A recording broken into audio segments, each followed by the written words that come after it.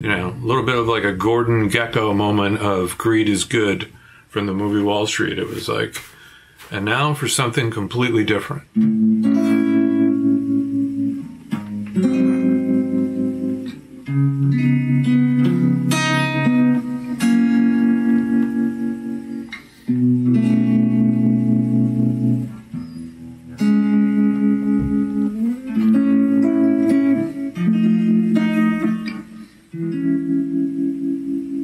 Okay, this is a, believe it or not, this is take 2 of doing this entire video.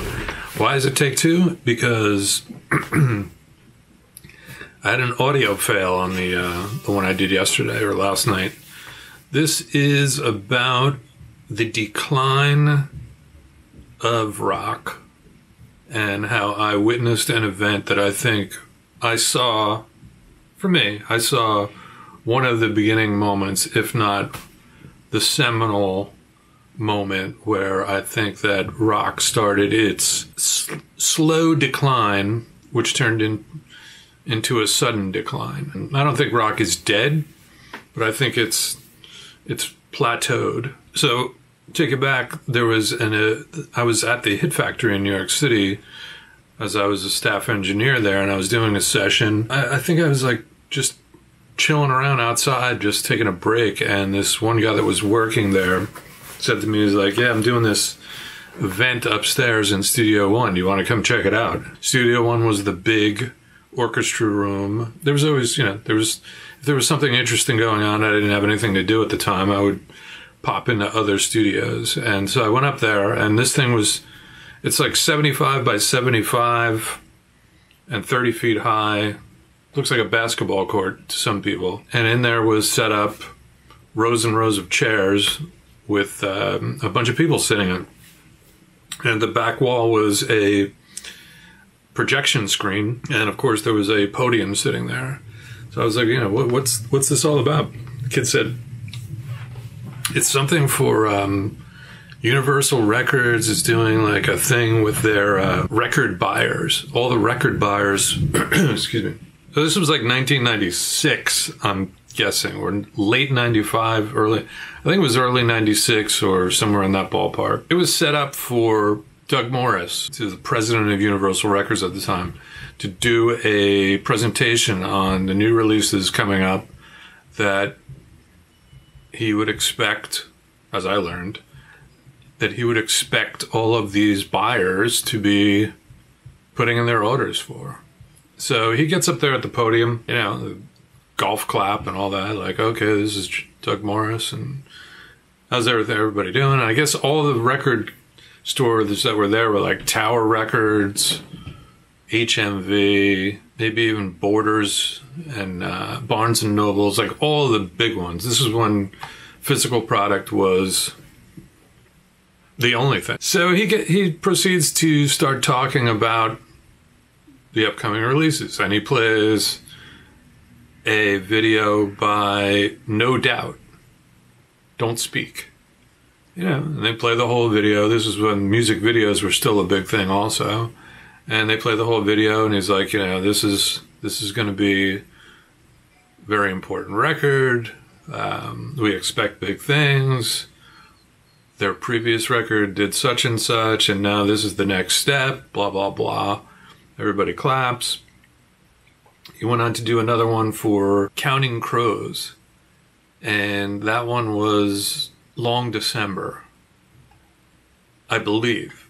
For some reason, I remember it being Mr. Jones, but I don't think that doesn't work out, Thomas. Maybe he played, I think he may have played a little bit of the Mr. Jones video to sort of refresh everybody on who Mr.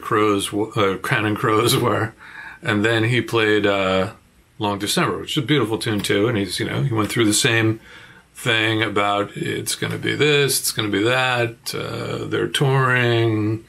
You know, we have a lot of plans for this record. There was a couple of others in there, and I will tell you this: that it was a good insight into how the industry works, or at least worked then.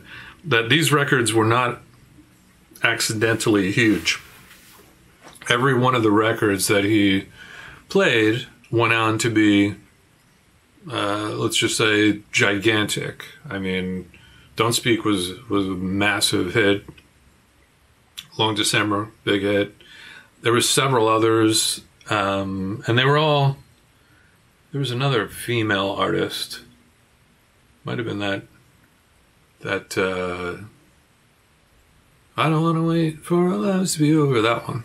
So then he goes, okay, and now for something completely different. So there's a little bit of a clue behind me. And I didn't plan that move. But anyway, he says, I don't know how to describe this. I think the music and the visuals will speak for itself.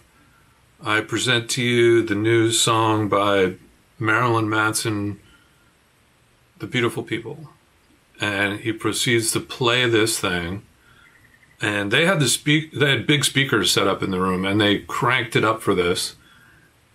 And for the next 4 minutes and change, that video played, which was, shockingly enough for me, I found out it was directed by a woman. I thought that would be impossible. I thought it was Mark Romanek, and then I thought maybe it was Samuel Behr, but it turns out to be this woman from Italy, or she's an Italian woman. You know, if you've seen the video, it's over the top. It's at the top of shock value, extreme everything, extreme editing, extreme visual shock, horror, controversial. You know, there's some definitely like fascist looking things going on there. There's demonic looking shit going on in there, everything. He plays that thing, and then the music was a whole nother level of just sonic smash. I mean, that's the only way I can describe it. It was just hitting you in the face the entire time. And it's a catchy song. The video ended and everyone clapped, but was like, what the hell did we just see? What did we just witness? And to me, I think I could kind of point to that area right there as being where the bell curve was for rock. We had just come out of the death of Kurt Cobain and the demise of Nirvana, and we had been building up to this Marilyn Manson, The Beautiful People thing. And I think from there forward, I don't know that there was anywhere to go with sonics, visuals. You know, if rock and roll was ever shocking and controversial, this took it to such a level that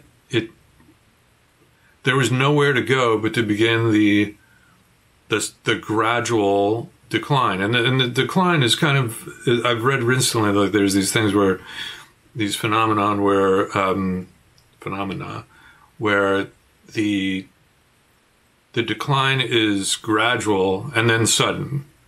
And that definitely happened to rock, because there was a gradual descent that I think has sort of come in for a landing at this point now. You know, it was slow, then it was, boom, what happened to rock?